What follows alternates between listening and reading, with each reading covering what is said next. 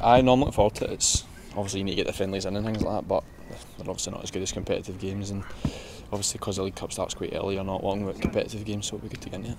I think I look forward. I really look forward. Like I think everyone here, we want to come back in business and start winning. That's the bottom line.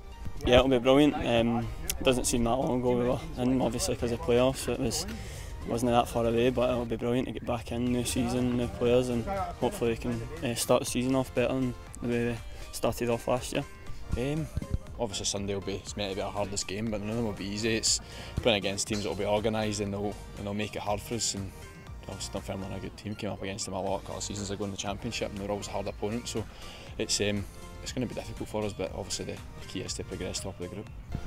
I think that's a good test for us as well. Like they are good teams. We're going to play good teams, hard to beat, and we're going to have to find solutions. And I think that's really good. Like before starting the league, to have these kind of games, and definitely we have to win them as well. But it's going to be tough games and tough tests as well.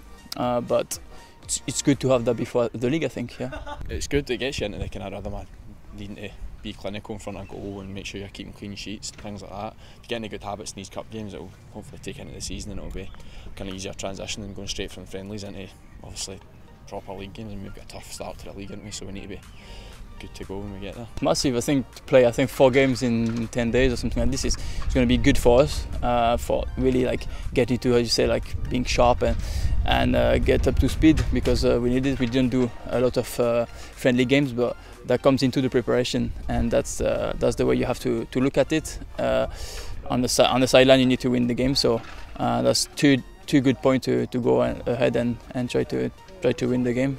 Yeah, it's massive. Don't think we've had a big cup run since when Jack Ross was here, and we got to the final and get beat, so it'd be good to go and get a good cup run, and it'll be good for the fans as well.